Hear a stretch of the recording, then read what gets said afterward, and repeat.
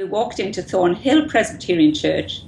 Helen was right there at the door. I'm not sure how, but she was right there at the door. And she had that wonderful smile on her face, and she greeted us as if we were long-lost friends. And we thought we didn't really feel that we knew her or that she even would know us at all.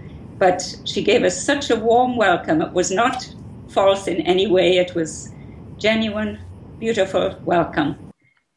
I'm Helen Smith, the minister at Centennial Presbyterian Church in Calgary, and I'm delighted to be a part of this group. And I'm a child of the Manse, born when my father was the minister at Jubilee Stainer and Zion Sunnydale Corners.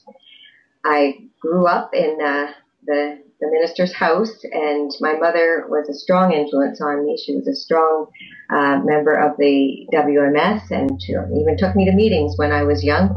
And I think from that I learned that faith is not just something that you say, it is something that you do. And the WMS gives opportunities for us to put our faith into action. That for me, faith became a verb, something that we had to do. And that has stayed with me throughout my ministry. I've also learned that I learned from the people around me that we all have things to contribute to the whole.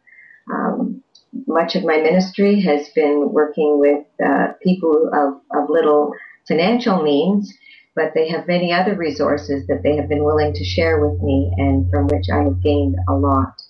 Particularly, I would speak of my work at Evangel Hall and also my work at the Calgary Urban Projects Society here in Calgary. Being chosen for this award is very humbling. It's very gratifying. You do your work and you serve the Lord to the best of your ability, and it's good to find that you made a difference and that people remember. That's very humbling and very gratifying. And I'm grateful to Zion and Richmond Hill and Thornhill for their very kind and generous nomination for this award.